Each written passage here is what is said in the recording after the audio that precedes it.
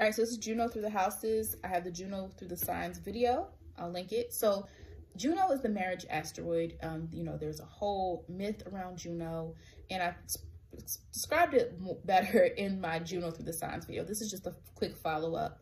So Juno, I say significant partner. So in the work that I do for people, I understand not everybody wants to get married. Not everybody, you know, that's not always a part of people's plan, but some people do. And again, we can appreciate whatever decisions people make. They're not hurting anybody. And also, but some people, just make sure that you're aligned with your partner.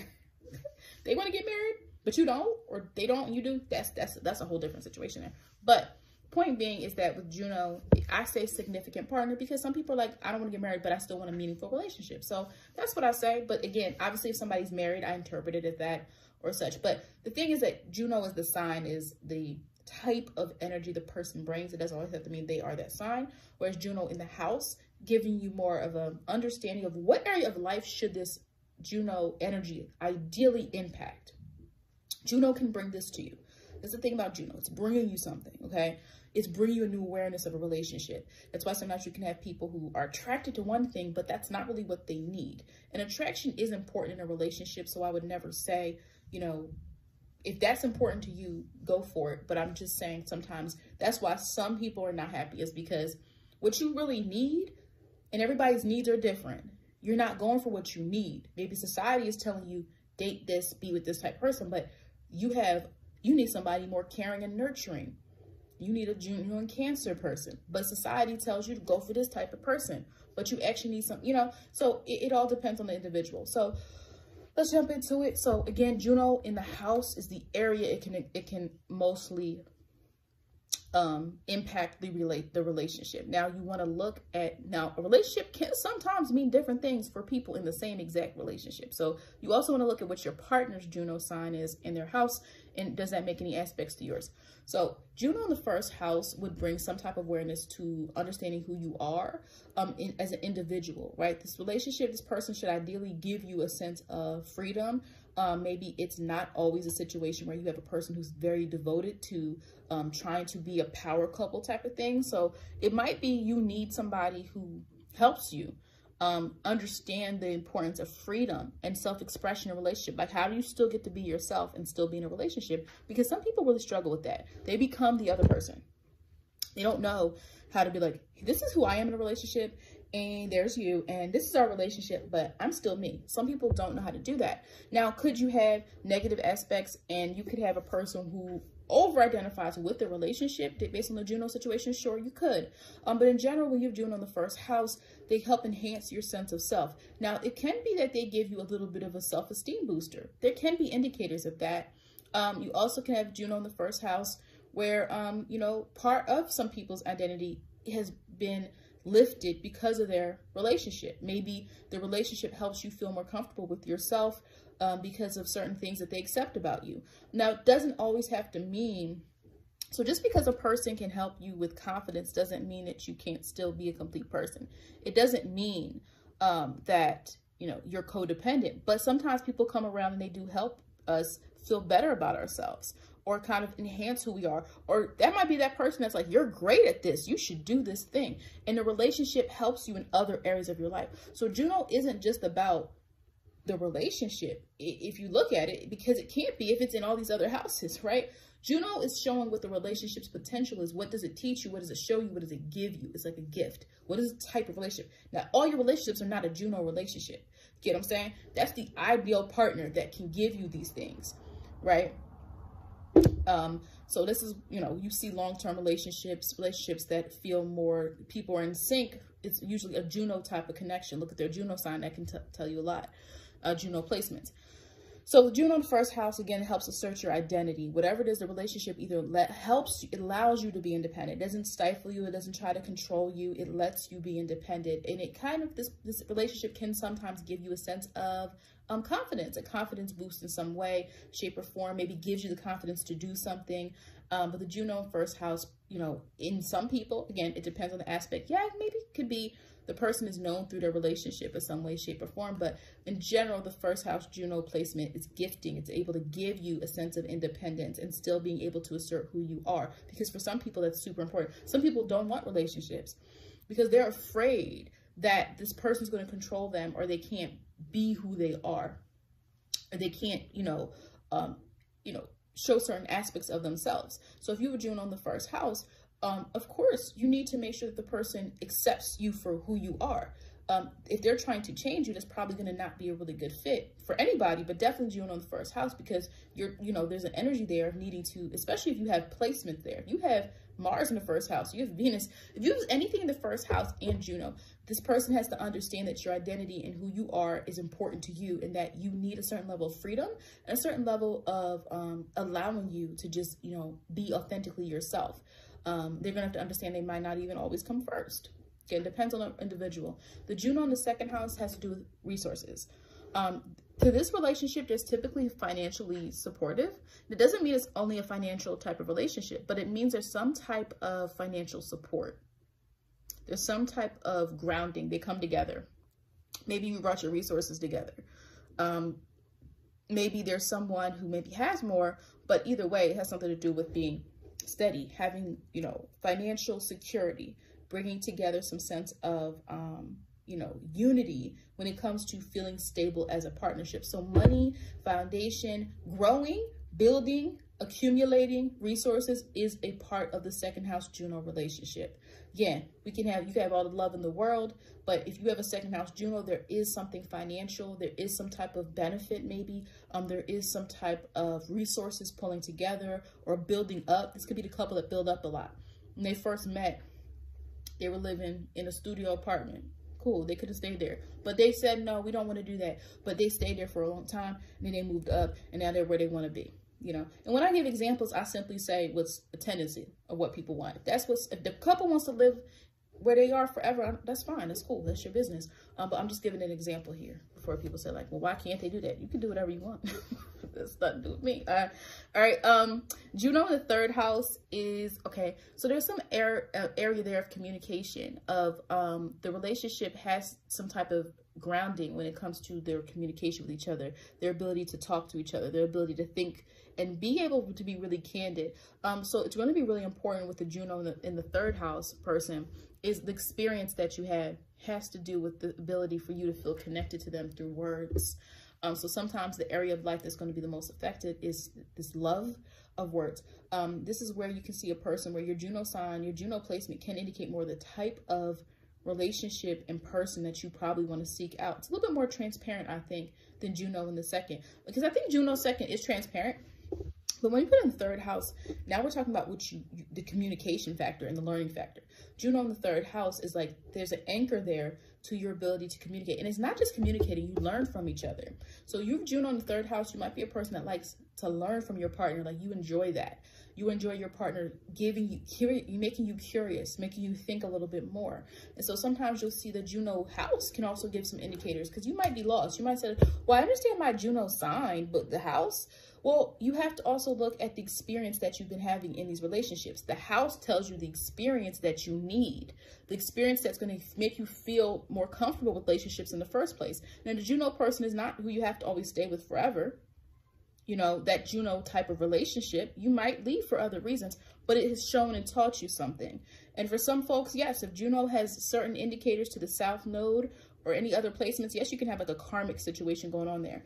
But the Juno in the third house, yes, if you have had relationships where a person is a poor communicator, they're not good at communicating, they don't tell you things, they don't show you things, they don't make you curious, that's probably not going to satisfy you. If you have Juno in the third house, you have to start thinking a little bit more about the mind and that connection. So if you've always went for, oh, they just look good, that can sometimes be the reason why you don't feel connected to the actual relationship, because once the facade is over, it's like, what's really there? And you're going to be really annoyed when you feel like there's not a mental stimulation. This person's not on the same wavelength as you.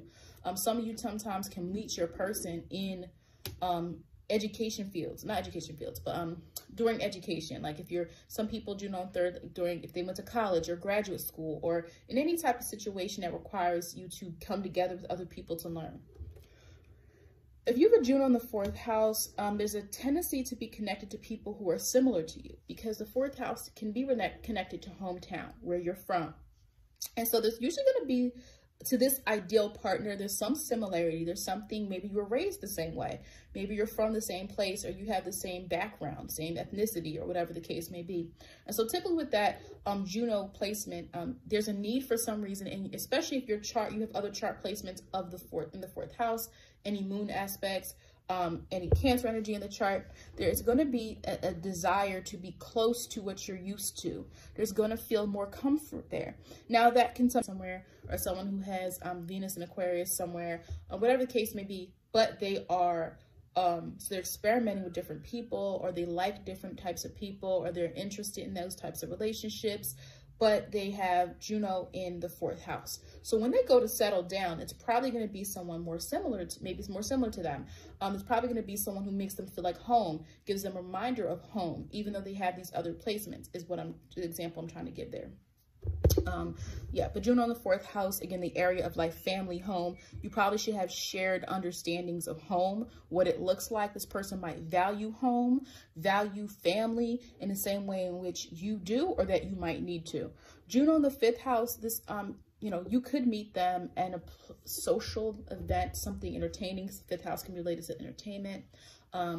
You know, social situation you can meet them in, or some place where you are showing, you know, the place where people come together to show their talents. Sometimes, you know, you can meet people in any type of venue in that way, or simply the Juno in the 5th house is that you enjoy, you know, this person's fun loving.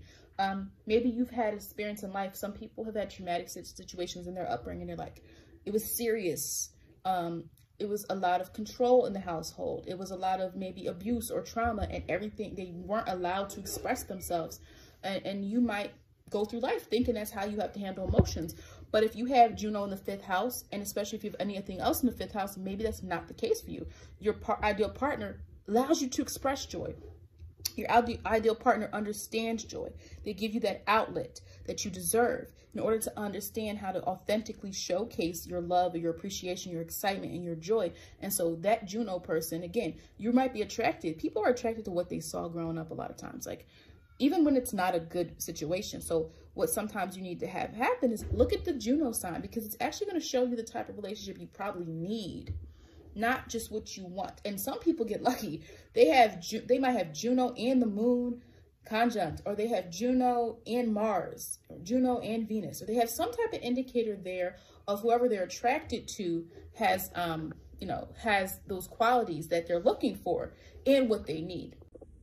All right, so when Juno is in the 6th house, you have to see where there's going to be indicators of having a really efficient relationship, one that flows, one in which there's kind of an understanding of each other's schedules or organization. So a lot of times people get into relationships and they have completely different styles of doing things. Even like, you wake up at this time, I wake up at this time. I do things this way, I do things this way. But with the Juno relationship, the Juno in the 6th house, there's usually more of an understanding and awareness and appreciation for each other. Because remember, Juno is linked to this idea of union. And so when we think back to the fact that it's dealing with union, we're looking at where there's opportunities there to be unionized and to be on the same page. And so the Juno and 6th house relationship is more so an understanding of each other's, you know, ability to organize their own life. You understand their style. You understand what they like, what they don't like. You're really even more attentive to what your partner does and what your partner's lifestyle is like. You know, I think that's what I'm trying to say. When you have Juno in the 6th house, we're dealing with work, we're dealing with everyday life. So this relationship makes each other's lives easier. It makes each other's lives flow a little bit better. I feel like that's all of that is possible with the Earth Junos, the Earth Junos. It somehow makes your relationship function, makes your life function a little bit better because of that relationship. So Juno in the 6th house, you sometimes can have somebody that maybe they came into your life and they helped you organize your life. They showed you the importance of being on time. I mean, I know this sounds like counterproductive. No, some people don't. No, some people need that influence. And it doesn't mean they stay in that relationship forever, but maybe that relationship helped them understand the importance of, hey, we should organize this, or we should figure this out, or why don't we sit down and look at our bills together, or why don't you try to do this? They also might give you, it's like a Juno and Virgo type of energy, but the 6th house, it's more so it's organizing the areas of your life. It's functional. It's not just giving you suggestions. It's not just the type of person, but the 6th house Juno is somehow, it helps make your life, you're on the same page. It could be a partnership where you see people, you see two married couples and you're like, these guys have they have a schedule, they're organized. You pick the kids up, I take them to school, you take them here, I do this, you do that. And they have more of their roles. There's roles within the 6th house Juno relationship that usually makes it work well. Whereas when you have people who don't have that, where it's like they're arguing about who picks the kids up, they're arguing about who put the dishes here and there. And I know the Juno in 6 doesn't sound as spicy as some of the other houses, but actually Earth can make your life easier. It functions, it flows, it takes away that chaos, that unpredictability factor. It makes things a little bit better. It makes things flow. It's about improvement. So the relationship in itself is an act of improvement, of constantly trying to make things better in some way. Juno in the 7th house, well, of course, I mean, Juno's going to thrive in the 7th or 8th house because the Juno, you know, the mythology behind all of it and the information and the knowledge behind all of it, it links to Libra and Scorpio. So this I said in my other video, like Libra and Scorpio, you can see Juno really, strong there. So when we look at the 7th house, so Juno in the 7th house, there's a true understanding of partnership, but in the way in which it's going to be more magnified. So I did go over Juno in Libra and what that meant for that Juno and Libra person. But when we put Juno in the 7th house in particular, no matter what the sign is, there's a need to be a partnership, be together. So this is where you're going to see influences. You can have people that partner together.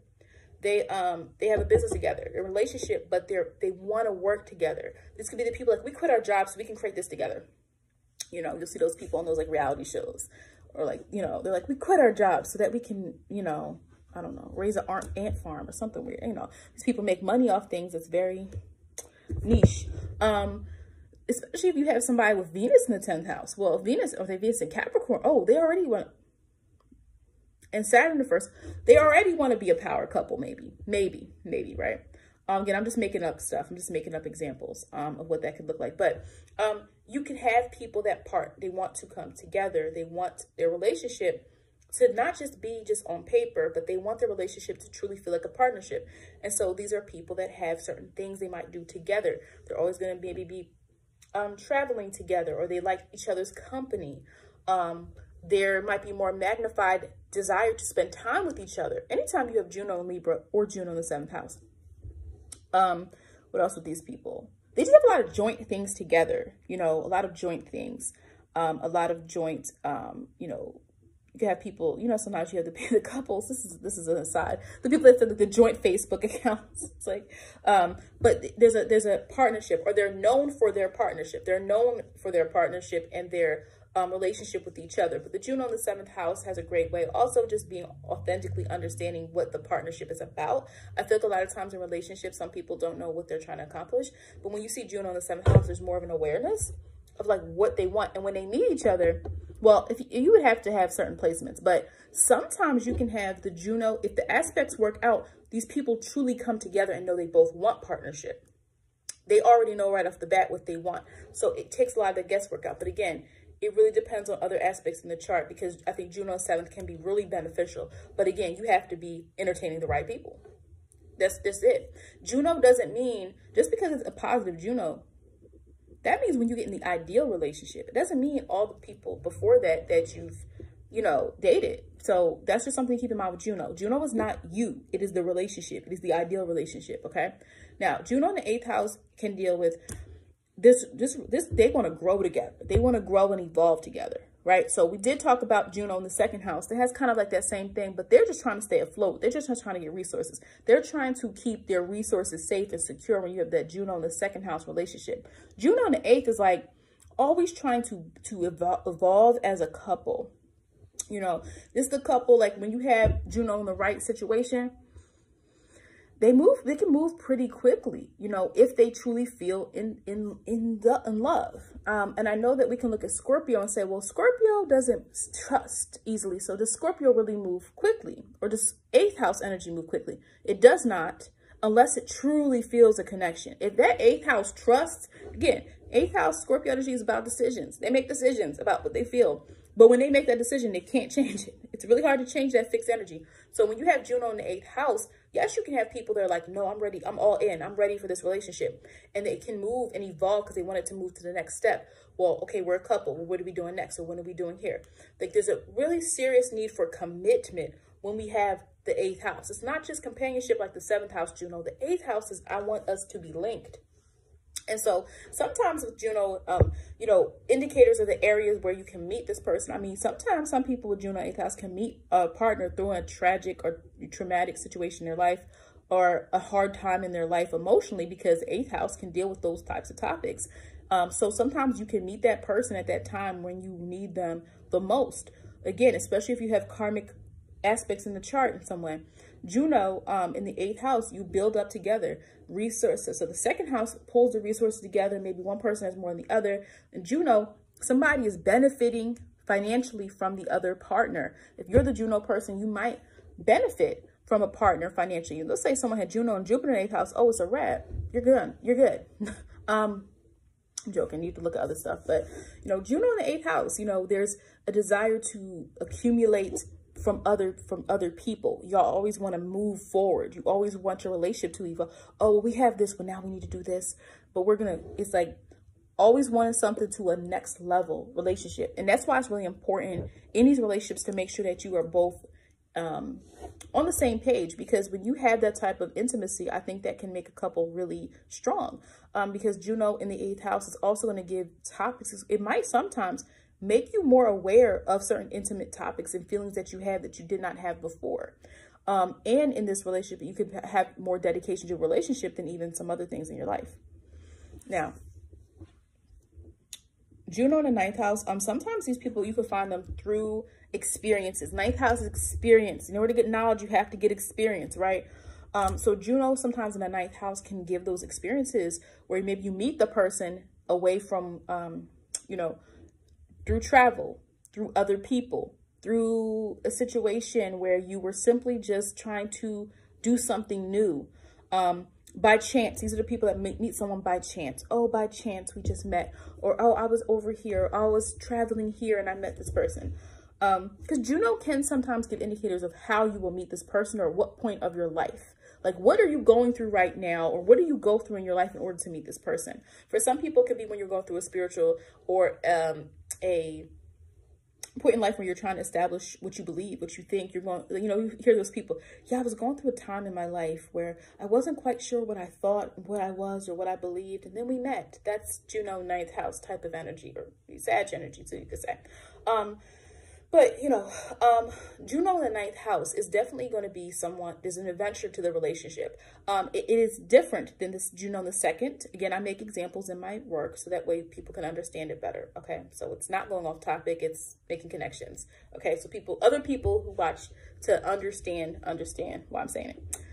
So looking at the fact that the Juno in the 2nd house or the Earth houses, there's more of a need for stability or routine or accumulating something. We're doing the 9th house. I need to experience with you. This needs to be fun. You also need to be open-minded. You need to be open to new experiences. You need to be someone that's like, yes, we're always going to find ways. It's these couples that you're like, oh, they just went and traveled here, or they just went and did this activity together, or they just went and did this together, or they just randomly said, oh, we're just going to go to a museum today. So Juno in the 9th house, it's about feeling inspired. The relationship typically has to rest on feeling some level of, what's the word I usually say about 9th house? Or stimulation, I used to say 3rd house. But definitely mental activity, you know, feeling excited, feeling enthusiastic to experience life is what the Juno 9th house relationship will be. Now look at the sign to see how that looks. This Juno in Virgo, well, now it's a more mental stimulating thing, right? Where mentally you know, the beliefs or the ideas you have to be analyzed, and the relationship might rest on those types of experiences there. You know, more mental. Or if you have Juno in Sagittarius, Sagittarius wants to be in the 9th house. That's wow. Y'all have to, you know, you guys are probably going to evolve. Not like the 8th house evolves through resources or what it has or its power, but you're going to evolve through knowledge. You're going to evolve through experience, through understanding and knowing things in a deeper way because you actually went out and did it. So it does depend on the Juno sign. Juno in the 9th house, experimental. You know, they want to experiment. They want to go see. They want to see the truth. We don't want to sit here and read about it and watch a documentary. We need to go out. We're going to go out and see this, or we're going to go try this, or, hey, we decided for a month, we're going to do this. That's that Juno and ninth house relationship. Now, there's other aspects in the chart that can create a similar type of relationship, but that's not what this video is about. Juno in the 10th house, you know, sometimes you can meet this person through career, or they have similar careers to you, or there's some type of linkage there. Could mean just even like you met them through somebody you work with. Like typically with the earth house Junos, there's some type of grounding to something, right? That's to do with finances, or some type of stability. So Juno in the 10th house, this is where you really can get the kind of power couple type of dynamic. Doesn't always mean that you work in the same field, but sometimes there's equal levels of success, or equal levels of wanting to have that success or having that ambition. Juno in the 10th house is people can see the relationship as a goal. You can find people who want a relationship. Some people don't care. Some people want to be single, and that's cool. But some people that want that relationship, that Juno on the 10th, they are always looking at it as a goal. And you really need somebody that has that same mindset, because if you're a person that wants relationships and you crave that, and you find someone who's kind of nonchalant, you're going to stick to anybody, right? So it's important if you have these, if you're Juno on the 10th or Juno in Capricorn or whatever, the thing is, it's not about necessarily the warm, fuzzy stuff.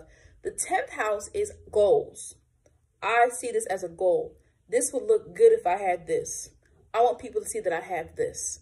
There's a certain element there of Juno wanting a respectable partner sometimes. When you have Juno, now, again, how deep can we go? Well, it depends on other placements. But this is the ideal partner. So sometimes that's why some people end up in relationships and they're not happy. And the person looks good on paper. And you're like, why'd you divorce that person?